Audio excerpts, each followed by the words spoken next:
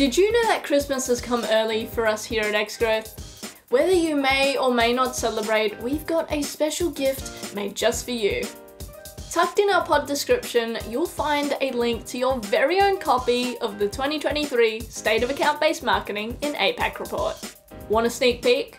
Well, despite budget cuts, 0% of surveyed APAC marketing leaders plan to reduce their ABM investment. In fact, 65% view ABM as a crucial part of their marketing spend.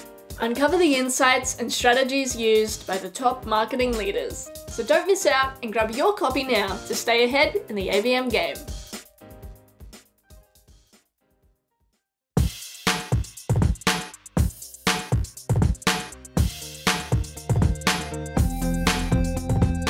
What's up, marketers, and welcome to another episode of the Growth Colony podcast. I'm Liza from Xgrowth to tell you that each episode we bring in B2B leaders to chat about how you can achieve those everyday wins in the marketing world. Whether you're new to the B2B game, working at a leadership level, or even just showing some interest, we know you'll love the episode. So grab a drink, get comfy, and enjoy the show. Welcome to Growth Colony. I'm Alex Sipwell. Joining me today are my co-hosts Vinnie Romano and Shahin Vinnie. What's up? Hello. Vinnie, what's been on top of mind for you this week? Any interesting insights or experiences that you'd like to share? Well, MySocial.ai made it through to the final six of the University of Technology Sydney Startups Accelerator Program. Congratulations. Thank you. And myself and my co-founder Wayne pitched for $500,000, which is our current ask. And we are waiting to hear back the result off the back of that. So, boom. That'd be a great Christmas present. Yeah. When are you gonna hear about it? We should hear back today. Oh. Today, or it should be today. Man, you might get a phone call right now. Might be. It might be ringing right now, but I'm here talking to you gents. Of course, you're not going to answer it, right? Just because I might do. Yeah, podcast is happening, man. Shahin, what about you? What's happening? What's captured your attention lately? My attention has been predominantly focused on probably the shift in the market of what's happening with a lot of the tech organizations, and that has translated itself into us being quite busy, even though when we're recording this is 19th of December, and in Australia land, that tends to be holiday period, and that is not the case. So that has been what has been taking up a lot of my attention and time at the moment. Sounds good. For me, I've been thinking, as I'm raising my young daughter, I've been thinking a lot about how culture and the culture you grow up in forms your worldviews, your worldviews and cultural biases. Actually, I discussed this a little bit with you last week, Shane, and just trying to see more of the world through other people's eyes, how this informs purchase decisions, and how people see each other when it comes to status and these types of things, alongside how these ideas are going to affect the development of AI. For example, a cultural bias is going to be programmed into AI, and what these impacts might be. So yeah, just the usual for me, I suppose. Just the usual. The usual. Yeah, just the usual. It's yeah. Anyway, let's get into our big stories because we got a big show this week. And first one is the 2023 State of Account-Based Marketing in APAC is out. Okay, yes, thank you for the applause there. I've got to mention this one up first. This is the annual report we do at Xgrowth, and there's been some shifts in the landscape over the last 12 months. It's a critical read for anyone at the helm of B2B marketing strategies in the APAC region, especially with the current economic shifts and tech advancements shaping the ABM landscape. There's been big tech shifts since the 2022 report, but ABM's continued growth across the region remains uninterrupted. By the way, you can get your copy of the full report in the show notes. And some key discoveries we uncovered in this year's report include a striking 65% of B2B marketing leaders say ABM remains a high priority even with tougher economic conditions. ABM remains resilient during this period, with new adopters outnumbering established practitioners 45% to 41. This trend is an indicator of ABM's effectiveness in diverse market conditions. And I was very glad to see that none of the marketing leaders surveyed plan to cut their ABM spending, and many are actually wanting to increase their investment, signaling good confidence in ABM's ROI. And then, of course, we've got AI's emerging role in ABM and the growing integration of AI in ABM strategies, with the majority of leaders recognizing the potential to enhance efficiency and cost effectiveness. So, start off with you, Shahin. With the economy tightening, why do you think ABM remains a key strategy for most leaders? I think there are a couple of things to unpack over there. You talk about the economy tightening. I actually don't believe that as much as maybe I did 6 months ago. And I know some people might disagree with me on this. I think that it is very uncertain economy, but I think it's opening up. And we'll talk about this a little bit more later on, but there are a couple of shifts that you start to see, especially correlation of stock prices with what are the KPIs that organizations are actually measuring, and how is that correlated to the stock prices, especially in the technology space. There's a shift in the past 3 months, probably there compared to what was happening earlier in the year. I think ABM is front of mind and a key focus because a lot of organizations realize that laser focused tactic of it. Now, I do want to point out, and this is a very interesting data that's coming out of our research, the ABM Success Index has dropped. So from last year to this year, I think last year was 65 and this year we're 59. The Success Index, meaning, and what we mean by Success Index is how successful do you find your ABM program? That number has dropped. And there are a couple of theories that I have in terms of why that is happening. We can talk about those as well. But even with that, still ABM is quite strong because a lot of organizations have been able to show there's a lot more case studies. There's a lot more maturity in the market. The data is a lot stronger. It just makes ABM a lot more viable. Yeah. So why do you think it has dropped a bit? There are a couple of reasons, right? So one is there are a lot more people trying ABM. So when you have people who haven't done ABM programs before enter the market, what's going to happen is you're not going to succeed in the first round that you get into doing something, right? So you're going to have more failure. The other reason that I think people are having a little bit of trouble with ABM success is the marketers tend to go out and get external help, right? Whatever you're doing, there's a lot of agencies that help. What also has happened is because of the rise of popularity, there are a lot of agencies that ABM is not their core focus have started offering ABM. This could be because they've seen the popularity, or an existing client has gone to them and said, hey, I'm thinking of doing some ABM. Can you guys help us out?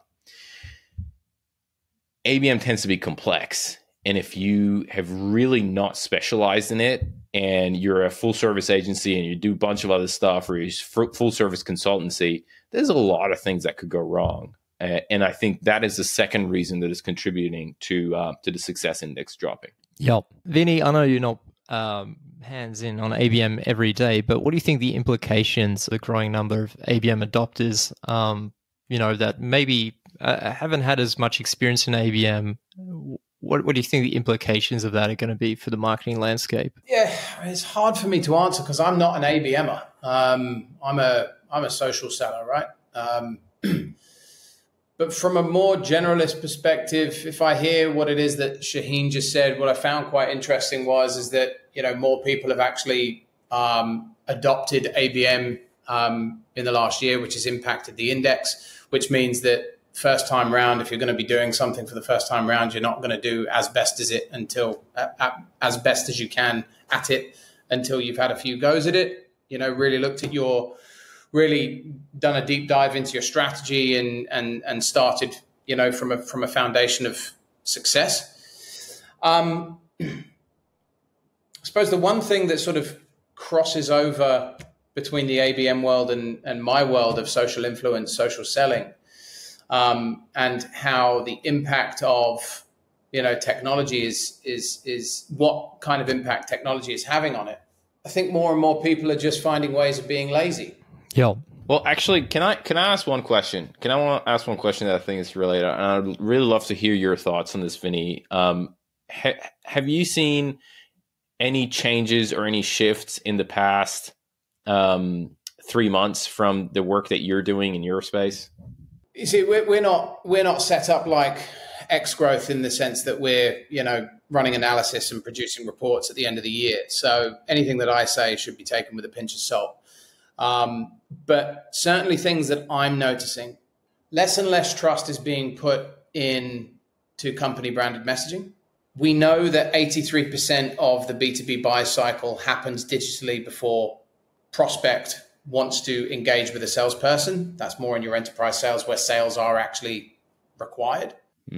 We know that more people trust a regular employee over and above company branded messaging. We know that even more people trust a subject matter expert. We know that more and more people have access to the same technology as the buyer does, as well as the seller. And so what we're seeing is that prospects, buyers are looking for the best information when they want it, and they're getting more and more savvy with the landscape of technology that's available to them. And so I'd imagine this kind of crosses over into your world in the sense that how is that trust being built if all we're doing is spraying and praying, if all we're doing is cutting corners and taking shortcuts on that path to build that block of trust, to increase that influence of ourselves. And so I'm sort of going around in circles here, but back to the point is that the same thing that we're seeing is the same that's always happened, is that the people that have the most amount of trust, the people that put themselves in a situation where they are the individual, they are the go-to trusted advisor, they will succeed over and above any of these, spray and pray attempts from someone that the prospect doesn't know, from someone that the prospect has never heard of. Yep. Why should I listen to you? Yeah, for sure. Like in an ABM approach, I can imagine that, there are a multitude of different communications that are coming at the prospect or at the buyer at any given time. And the question still remains is, why should I give a shit?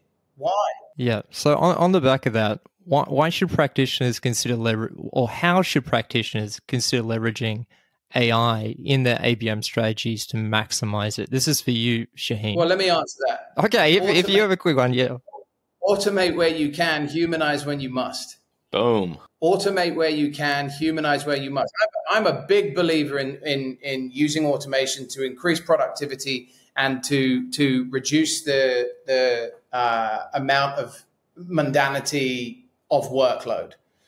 But do not use it to the extent where it's so bloody obvious that you're using automation. That's such a good point. I mean, that's a solid point.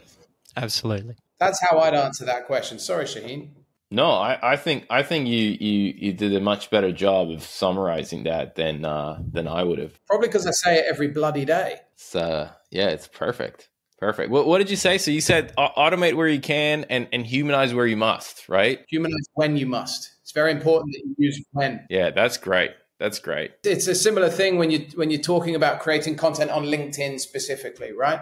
One of my favorite thought leaders and people that I follow on LinkedIn, Richard Vanderblom, he summarizes it quite nicely in this particular context where he says, write for your audience, optimize for the algorithm. Yep. So human first. Absolutely. And use the algorithm, use the technology, use the automation to optimize it. Not the other way around. Figure out how to do something manually first before you automate it. Brilliant. Shahin, before we move on, anything else you want to bring up about this year's report?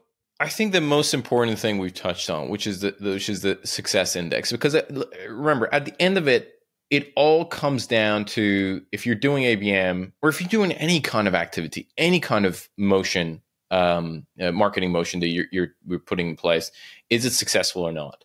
And keep in mind that there's a decrease in success index. And again, we look at that, we report on that. I think it's very valuable if you're looking at that in an ABM motion to look at that report. But be mindful of some of the challenges that might be ahead. And again, the data shows that they are having an impact, right? So kind of keeping that in mind is really critical. So that's the only thing that I would point. I think it's probably the most important piece of data out of the report, which is, I think, what is it? It's like a 40-page report, right? Yeah, more. All right, let's move on. Check out the report in the show notes. So we're going to move on to an article that's come out of MIT. Is first or third-party audience data more effective for reaching the right customers? The case of IT decision makers. This study from MIT, the Melbourne Business School, and HP examines the efficacy of different audience data types in targeting IT decision makers in digital advertising. In contrast, first-party data obtained directly by the business with third-party data sourced from external data brokers and evaluates their effectiveness. This study finds that first-party data, including demographic and contextual information, often outperforms third-party data in identifying IT decision makers. It also explores factors affecting the accuracy of data targeting, such as incorrect profile cookie matching and the influence of individuals' digital footprints. This study shows that first-party data being directly collected from the audience often provides more accurate targeting than third-party data, which is aggregated from various sources. So, Vinny, the shift towards privacy and decline of third-party cookies, how is this going to influence B2B digital marketing strategies? Well, it's going to echo the thing that I said in the first part that I said, which was it's probably going to, at first, it's going to make marketers and people within organizations force them to be less lazy. I think that eventually there will be other mechanisms and other ways that you can find to shortcut yourself to get the information that you're looking for. But if we look at it for what it is, I think this is a great thing. I think it's a great thing in the sense that it forces us out of that lazy approach to use data that we're ultimately renting on search engine marketing and other platforms. I think that what this shows is that now there is no better time to be focusing on your professional brand and starting to position yourself as a subject matter expert, to get yourself to a position of a trusted go-to advisor on a particular subject matter. Because professional branding, the creation of content from your personal profile, in this case, LinkedIn, this is where people are going to search for answers to their questions. Not just LinkedIn, but it's no longer just Google. It's no longer just search engines. It's a multitude of different platforms. And they want to hear from, in an organic sense, they want to hear from subject matter experts that can answer their burning questions. And if you're not out there answering those questions in your particular subject matter expertise, you're leaving money on the table. So now is a fantastic opportunity. Now is the perfect time to be creating content. Absolutely. And if you can't do it yourself, get someone else to do it for you. But get that information out of your head and into the stratosphere so that people can engage you. Absolutely. Shahin, before I ask you any questions on this, I just feel you have a lot of thoughts. Anything you'd like to share? The article that you read undermines a whole industry in the B2B space. It like pulls the rug from underneath a whole industry that has been growing in the past maybe 10 years, which is intent data. Yeah, we were talking about last episode. So the fact that they, MIT did this research, and I'm sure, there is a little bit of peer review that needs to happen on this. I think this was published in November or something like that, or maybe late October or something like that. But you have organizations that have been selling that dream, that we're going to sell you this intent data. These are organizations like TechTarget and Bombora and Sixth Sense and so on and so forth, Demandbase, that have been talking about, hey, we're going to give you information of like who's in the market. and we're going to collate this from all sources. And the report has come out and said, hey, this is not going to get the actioning that information is equivalent to actioning completely cold information. And unless you have first party data, it's almost useless. I think it's a very fascinating finding. As I said, there definitely needs to be some peer reviews on this to validate this. But it is a piece of information that a lot of people have been doing a lot of investing in. A lot of organizations have been investing in third party intent data, and I think the whole industry was kind of blown away by seeing something like this. And I think just like Vinny said, if there is more digging in this, if there is more evidence here, it has to make organizations have to become less lazy. Because previously you go after third-party intent data, you're like, hey, I don't need to do anything. I just see this company is looking for this particular thing. Let's just hit them up with something. Now the pendulum swings back. It's like, hey, there's no silver bullet. Now you have to do the work so that you collect third-party data, first-party data. And you can't rely on third-party data. It's a big shift. Why do you think this is happening, Shahin? Why do you think cookies are going away? For what reason? And the impact that it's going to have on so many people's professional lives. Why do you think it's happening? I don't think it's just cookies, right? So I think what it's done is, so there is cookies from advertising, right? And then there is intent information that some of it could be collected through cookies that talks about, hey, we saw this company doing a lot of research on, I don't know, digital transformation. So they must be in the market for digital transformation. And the challenges with that is, first of all, they're selling that data to everybody. Everyone who can afford it is going to have that data, and they're going to be doing something about it. And then the second thing is, the data is not identifiable at an individual level, not even at a department level. So if if you see NAB that is showing intent for digital transformation, good luck finding the decision maker on that front that's going to make that call. And when you do find them, good luck standing out against, tens, if not probably high tens of organizations who've got the same data and are hitting them up, right? I think that is where the challenge is. And there's challenges here, right, Shane, in APAC around third-party data in non-English speaking countries as well, right? Yeah. The other thing is, that's a great point. There's a lot of crap in intent data. Man, there is just huge amount of crap. A lot of these intent data are black boxes, right? And these organizations are, and I'm not saying this is what everyone does, but really you kind of trusting them that they're giving you the right intent data and it's coming out of this black box. And I know I've spoken to people in the industry where in some situations they would like increase the flow and decrease the flow, and they have to pay money to whoever's providing the data to them. So if they have to cut costs, there are definitely levers that they can kind of pull, and the quality of that data drops. So there's all this stuff that I think contributes to the lack of effectiveness of it from that angle, Vinny.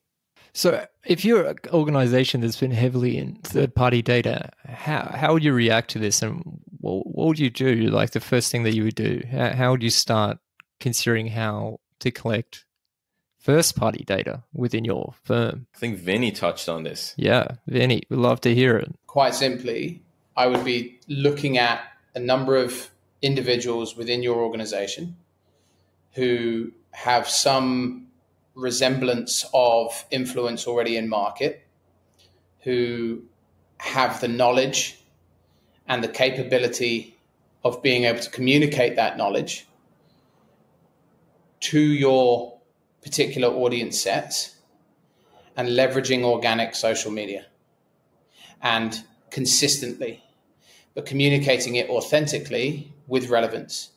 That's what I would be doing. I would be creating, no different than an employee advocacy program, but from a sales and marketing perspective. Do not expect results straight away. It takes time. If you have the opportunity to put money behind any sort of activity, it's going to be quicker, but you reduce the amount of trust that you're ultimately going to get back as a result.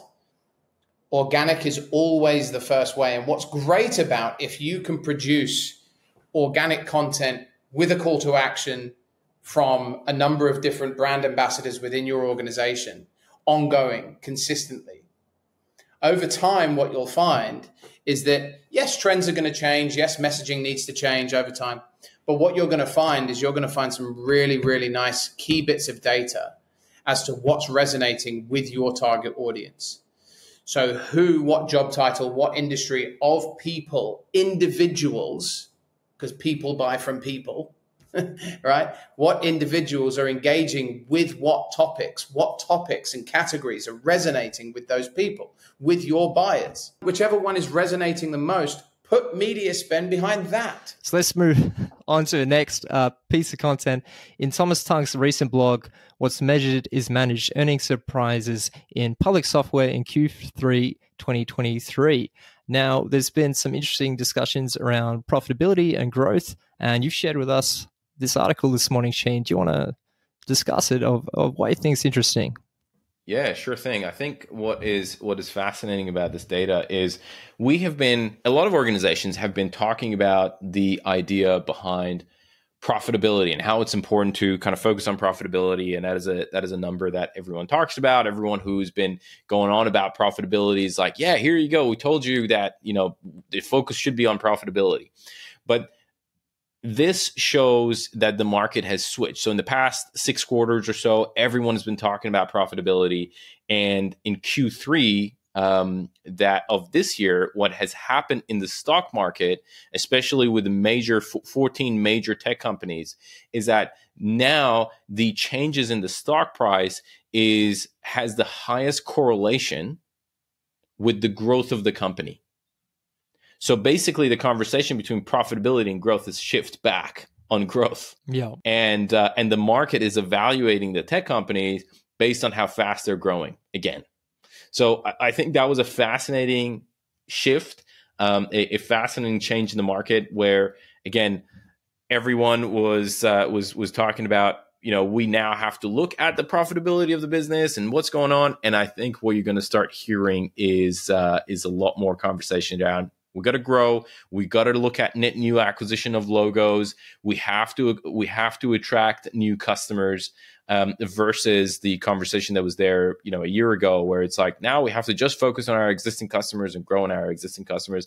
I think that is important, but the conversation around growth is going to come back, and it's going to come back roaring, baby. So I don't want to spend too much time on this because I do want to get to our last section about marketing in 2024, but what would you recommend marketers should do to recalibrate their marketing strategies now knowing this? Well, I think marketers are going to be a little bit frustrated because the market moves very fast, and they've been giving the message that, focus on profitability and, these are the things that you're going to look at. And what they're probably going to get, especially marketers in APAC, where a lot of marketers are satellite offices from HQ US, HQ UK, what they're going to start seeing from the leadership is, no, we want you to focus on net new acquisition of customers rather than focusing on existing customers or something like that. So that is probably the message that they're going to get very soon, come down probably in the new year if they haven't got it already. Yeah. Okay, let's move on to the last section. How to plan your B2B marketing in 2024. We've got a list of rapid fire questions. There's quite a few here. So we want short answers, guys. All right. We're going to start off with Vinnie. What are the top B2B marketing trends to watch for in 2024?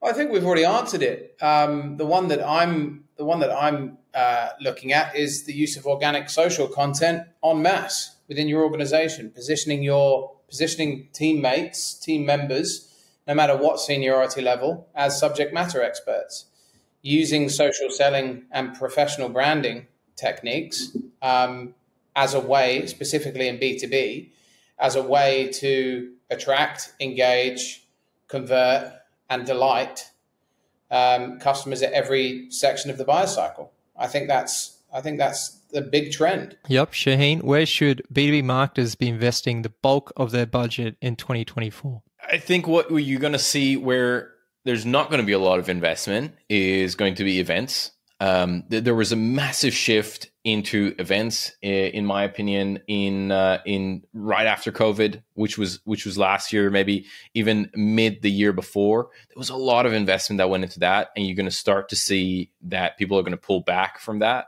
And one of the trends, or one of the things that will be very interesting to keep track of, is going to be consumption of content through AI generated content. I think that's going to be a very fascinating topic as well. And I think that's going to have an impact on SEO. So it would be, the impact might not be as evident in 2024, but I think we're definitely going to see at the tail end of 2024 and 2025, where you start to see search consumption is going to drop, where some of these, I mean, I see that with myself, where I previously something I would go to Google, I don't go to Google with, and I don't ask that question. So I think that's going to be a very interesting shift as well in the market. This is a question for both of you. I might start with you, Vinny. How do you see the Gen AI and more machine learning shaping B2B marketing strategies in 2024? I've got to echo Shahin's last point, is that I think the market is going to become cluttered with it. I think that digital platforms are going to have their work cut out for them to, try and be able to decipher between what is, what isn't. I think that the majority, from a trustworthy perspective, can this content be trusted? And I think, some of the bigger players are able to already detect what is and what isn't. I think that as a result of that, again, this comes back to stop being so fucking lazy. Yeah, about trust and authenticity. Automate where you can, humanize when you must, right? If you're going to use generative AI, copywriters, large language models, machine learning for, cutting down your day-to-day work and being able to focus on more high-value tasks, go for it, I say, right? Go for it. But don't be lazy with it. Use it for what it is. Get good with it, right? But make sure that it works for you and for the reasons why you're using it. Don't just clutter the internet with bullshit. I love Vinny's passion here. It's just like there's a mixture of passion and anger. It's just like, stop doing this. Stop doing this. Anger. It's not passion. It's anger. It's anger. All right. Let's move on. What any other technologies that are going to be indispensable for marketing in 2024? What do you think, Shane? I actually don't. I've had this conversation with a couple of marketers recently, and I don't think it's going to be as much technology as I reckon. And this feeds into what Vinny has been talking about. I think the pendulum is going to swing back a little bit from, we have been the data-driven marketer for a very long time. And this is coming from a engineer, by the way, by trade, where I love data, but I think from the marketing perspective, there has been a massive push in the past couple of decades to be data driven. And what has done is, I think it has killed the spirit of marketing and some of the other aspects, especially from creativity. As we're moving away from the third party data, as we're getting into the AI world, as all of these are going to happen, data is going to become table stakes. Like, it's just not something that you're going to be focused on. It's not going to be something that is going to differentiate you. What you then start to realize is that we've got to get back to some of the creative aspect of marketing and really need to double down. That comes in the form of social content. It comes in the form of your thought leadership content, and so on and so forth. So I think the pendulum is going to swing, and there's going to become a stronger focus, or organizations who do focus on creativity are going to do a lot better in 2024. What's the biggest challenge for B2B marketing and marketers in 2024? I think from challenges to whoever is going to dominate and innovative approaches, all of it is going to come down to what we've discussed, where your content needs to become a lot more genuine and a lot more creative. you do need to start to have a focus on creativity a lot more than you previously had, and stop banging on about being data driven. I mean, it's great to be data driven, but I think that is going to be the biggest challenge for people. Some of their tools are going to be taken away. Some of the tools are going to be proven that are ineffective, and the way that they need to compensate for that is through creativity and creating some of that content. That's what's going to be dominating, and I think that is going to be quite a challenge for B2B marketers. Okay, so what unique challenges do B2B marketers face in the APAC region, and how can they be addressed in 2024? I think it's the same thing, Alex. I think it's across the board. It's not specific to APAC or anywhere else. I think what APAC is, it's the common challenge where your hands are a little bit tight because of restrictions that you might have from HQ. That I don't think there's anything in particular here that groundbreaking as just specifically for APAC. How do you see the role of ABM evolving in 2024? Like we discussed before, I think it's going to be growing, and our experience shows us it's going to be growing as well. Like, we have a lot more interest come through the door. We tend to talk a lot more to a lot more organizations. It is becoming, I don't want to say table stakes, but it is becoming a lot more evident that a lot more marketers are adopting it. And the reasons could be because of the success. It could just predominantly be because a lot more people are talking about it. And that's simply what the data shows, that it's just more people are going to be adopting it. More people are going to take an ABM approach. And what is going to happen is, you hear this from a lot of people, is like, oh, everyone has a different definition of ABM. We're going to have more definitions of ABM. And that primarily is because you can't have a cookie cutter solution for an ABM for different organizations. Yes, there are definitions that are just purely wrong, but there definitely needs to be a level of customization. Real quick, either of you have a book or podcast you're really enjoying for going into Christmas? I mean, The Diary of a CEO with Stephen Bartlett is a favorite of mine. The recent episode that I watched was Morgan Housel, the author of The Psychology of Money. That's a good episode. Really gets you thinking. Sounds great. What about you, Shahin? I have just had a listen to the most recent interview with Bezos. Mm-hmm. I'm forgetting the guy's name, and he is an awesome Lex. That's right, Lex something. It's been great. I mean, Bezos has changed for sure. He's got a lot more buff. Yeah. but he's got the time. Yeah, exactly. He's got the guns out. But it's I have a lot of respect for him and for a lot of things that he's done. And we haven't heard from him for a long time, so it was great to kind of hear from him again through that interview, which was a very, very long interview. It was great. Sounds good. Well, I've been trying to get through Meditations from Marcus Aurelius, but I think it's going to take me a while to finish it off. I'll let you know after Christmas. All right. Let's wrap it up for the year. Your professional brand is what others say about you, even when you're not in the room. That was by Jeff Bezos, a good way to sum up today's episode. So have a great break and tune in to the next episode next year. Thanks, guys. Merry Christmas. Merry Christmas. Happy New Year. We'll see you in the new year. Today's episode of Growth Colony was produced by Alexander Hipwell and Liza Maywald. It was edited by Dave Samido with additional editing by Liza Maywald and music arrangement by Alexander and Liza. Special thanks to Tina Wabe. We couldn't make the show without you. Growth Colony is hosted by Shahin Hoda, Director of Growth at Xgrowth. If you enjoy the podcast, please subscribe and give us a rating on Spotify or Apple Podcasts. Do you think you'd be a great guest or just keen for a chat? Send through an email at podcast@xgrowth.com.au. That's podcast@xgrowth.com.au. That's all for now. We'll catch you next week, right here on Growth Colony.